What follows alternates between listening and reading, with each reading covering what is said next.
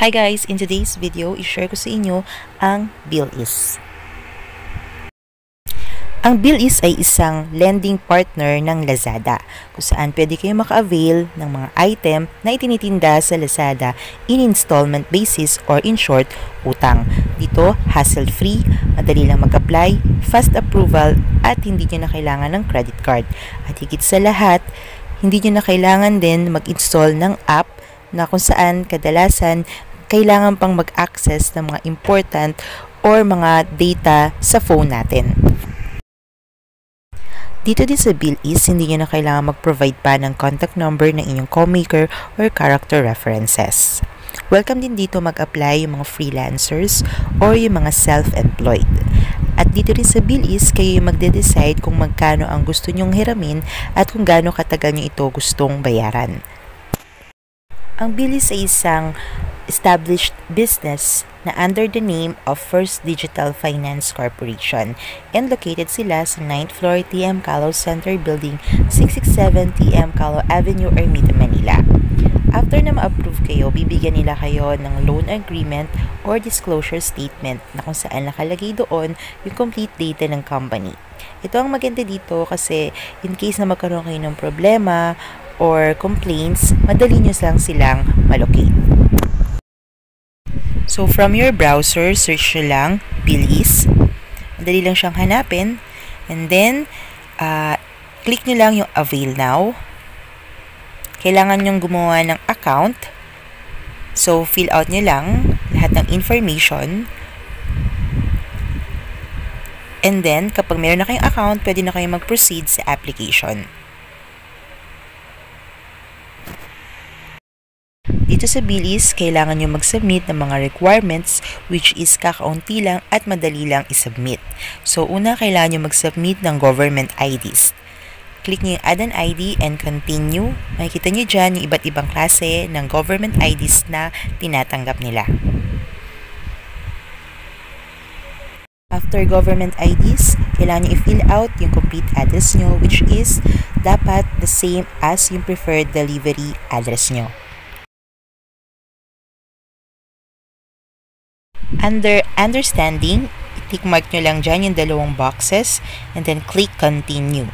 And then, submit nyo na yung proof of billing nyo. Okay lang kung hindi nakapangalan sa inyo yung electricity or water bill nyo as long as the same yung address na naka-indicate. In my case guys, after I send all the requirements needed kay Billease, naka-receive ako ng text sa kanila after 5 days.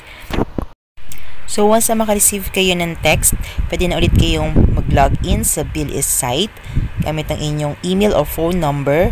And then, from there, pwede na kayong mag-decide kung magkanong credit limit ang gusto ninyo. Up to 4,000 total limit, ang credit limit, ang pwede ninyong ma-avail. So, yan. Click nyo yung Avail Now. Okay, so for the sake of this video, I tried borrowing 2,000 pesos with 3 months installment term. So, ang availment method is Lazada wallet. So, piliin lang yan sa ibaba.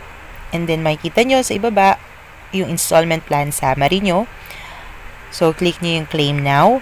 So, make sure na final na yung amount na loan and yung installment term na pinili nyo dahil once na final na yon, yun na talaga yung masasubmit kay Billease.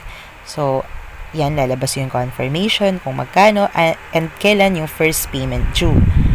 So, click lang yung yes to proceed. So, dyan makikita nyo yung loan contract and yung disclosure statement. So, kailangan nyo yung basahin maigi.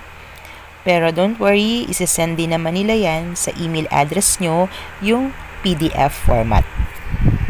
So, meron ding digital signature na tinatawag which is kailangan open yung mobile phone nyo kasi doon sila magsisend nung OTTP. Dahil yun yung kumbaga parang pinaka digital signature nyo na nag-a-agree kayo sa mga agreement and contracts. So, from your email address, check nyo na doon yung email ni Billease kung hindi pa activated yung wallet nyo, kailangan nyo siyang i-activate. Merong instructions doon mismo sa email address kung paano nyo i-activate yung Lazada wallet nyo. And then after that, makikita nyo din doon yung schedule of payments kung magkano yung babayaran nyo every month. And yung date na din kung kailan at kung saan nyo din pwedeng bayaran. So, makaka-receive din kayo ng email from Lazada na naka-receive na kayo ng coupon or voucher na 2,000 pesos.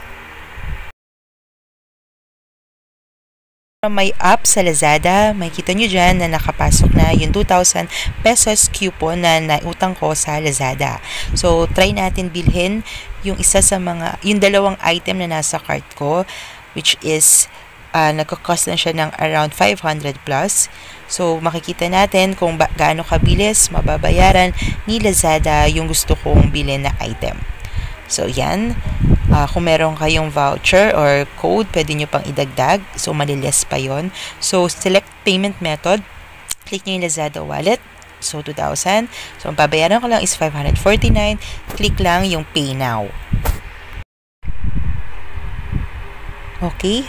So, yun na. Success na. Nabayaran na ni Lazada yung item na gusto kong ma-avail. So, hintayin ko na lang yan. Ma-deliver door to door. So, check natin yung Lazada wallet natin kung nabawasan na. So, yan. Nabawasan na siya. Okay, 1,451. Try naman natin mag-avail ng isang item. Paano naman kung gusto natin i-cancel? Kung gaano kabilis, mababawasan, or maibabalik yung fund natin sa Lazada. So, ang total amount ng product na gusto kong bilhin is 248 pesos. So, click natin yung Pay Now. So, mababawasan ulit yung Lazada wallet natin dapat. Okay, so payment loading. Okay, success na. So, nabayaran na natin yung item. So, what if i-cancel naman natin? So, ayan. Nabawasan na kanina, di ba? Naging 1,200 na lang. So, ika-cancel natin yung item. So, select lang tayo ng reason kung bakit natin siya ika-cancel. Okay. And then, submit natin yung request. So, okay, successfully submitted. So, ayan, refunded na kaagad yung amount na or para doon sa item na kinancel natin. Di ba napakadali lang na mag-avail ng item at mag-cancel at mag-refunded din ang Lazada. So, yan. So, after 2 days, karamihan sa mga in-order ko sa Lazada ay dumating na. So, kapag babayaran ko na siya, ang payment method na available is through 7-Eleven, Coins.ph, M. Luwilier, Cebuano, or through bank deposits. And just to share with you guys, yung disclosure statement na sinend ng Billease sa akin. So, ang loan amount ko is 2,061 pesos. Pero ang na-receive ko naman is 2,000 pesos. Yun yung applied loan ko sa Billease. So, makikita nyo guys dito na ang effective interest rate per month ko kasama yung interest and other charges is 1% lang. So, napaka-convenient at napakababala ng interest charges ng Billease. So, sa disclosure statement din, makikita nyo doon yung schedule of payments. First, second, and third installment ko. So, aabot talaga ako ng 3 months sa pagbabayad. So, ang start ko is November 15, then next is December 15, and the last payment ko is January 15 next year. So, under conditional charges, or dun sa mga delinquent borrowers nila, may mga charges din sila or penalties na kailangan i-charge para sa mga borrower na yun. Kapag late charge, 50 pesos per installment per day until fully paid. Medyo mabigat yon, lalo na yung collection processing fee nila na 500 pesos. At lalo na din kapag nag-visit na sa kanila, sa mga borrower, yung collector nila, may nag-charge sila doon ng 450 pesos per visit. So, overall guys, my final thoughts. So, kapag umutang tayo dito kay Billease, madali lang, napakaliit lang ng interest nila, pero napakalaki din ng charges nila kapag naging delinquent borrower kayo or meron kayong mga penalties na dapat bayaran sa kanila. So, make sure na dapat bayaran nyo din kaagad yung inutang ninyo sa tamang panahon kung kailan yung schedule of payments nyo para hindi kayo mahirapan sa pagbabayad kung nagkaroon kayo ng mga interest. Kung meron naman kayong problema pagdating sa pagbabayad, pwede nyo silang i-contact sa email address or sa contact details na nila na ililink ko sa description sa baba nitong video na to. So, yun lang guys. Sana katulong tong videos na to. At itry nyo din tong Billease kasi legit siya at well-established na tong lending partner ng Lazada. Yun naman na guys. Thank you for watching. See you on my next one.